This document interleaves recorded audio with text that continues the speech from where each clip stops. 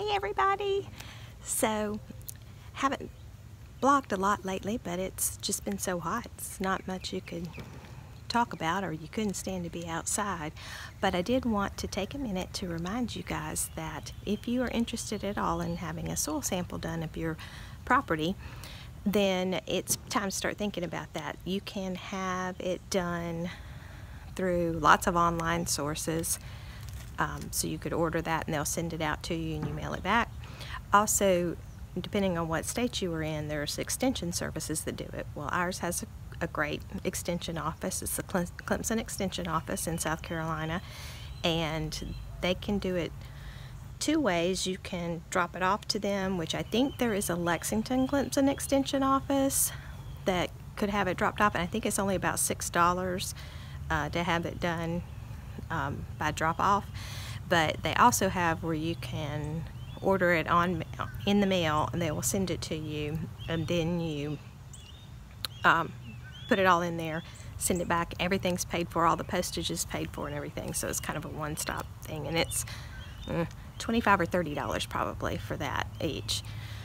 The soil is pretty heavy, so I'm sure the postage is kind of high to send it back. I think Woodley's and maybe some other nurseries locally might be able to just collect them and get them to Clemson Extension as well for you, so you could probably check that out.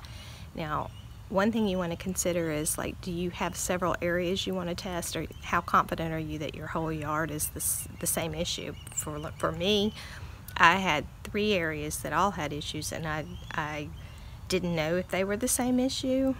We have a new house, and there was some dirt that was not on this property that was brought in for field dirt. It was red clay. So that was a factor, as well as what was just dug up from the basement adding into it, and then what was originally on the property. So luckily I did do 3 separate ones. So if you think you want to do more than one area, then you'll need to order more than one kit. And what you do is you dig these samples all around that area, and then put them in a bucket or whatever, stir it up, and then put the soil sample in there, so they don't go directly into the bags, which you'll see that on the instructions. But anyway, if you want to have that done, it's time to start thinking about how you're going to do that, when you're going to do that, and getting that into them. And I highly recommend it. I had, like I said, 3 areas done. They had totally different issues. One was very acidic, very lacking nutrients.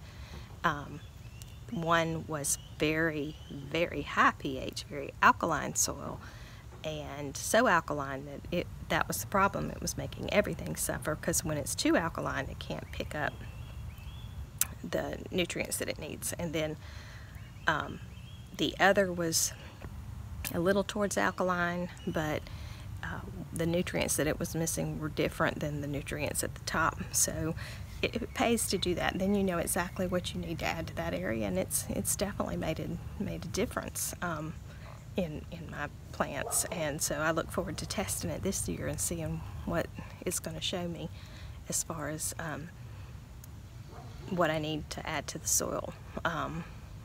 I think I've got some pockets still that the pH is bad, but overall I think it's better. So you want to think about that. You want to think about seeds. Do you want any seeds for this next spring that you want to start trying to grow? It's good to order those. And then of course bulbs, and then just walking around your garden, see what you like, what you don't like, what you want to try to repeat, what you want to try to change next year. Yeah, so that's about it. I just want to give you a quick reminder to do those soil sample kits. If you think you could benefit from that, then it's time to start thinking about that and ordering them. That's it for now, but I will be back again soon. Have a great one.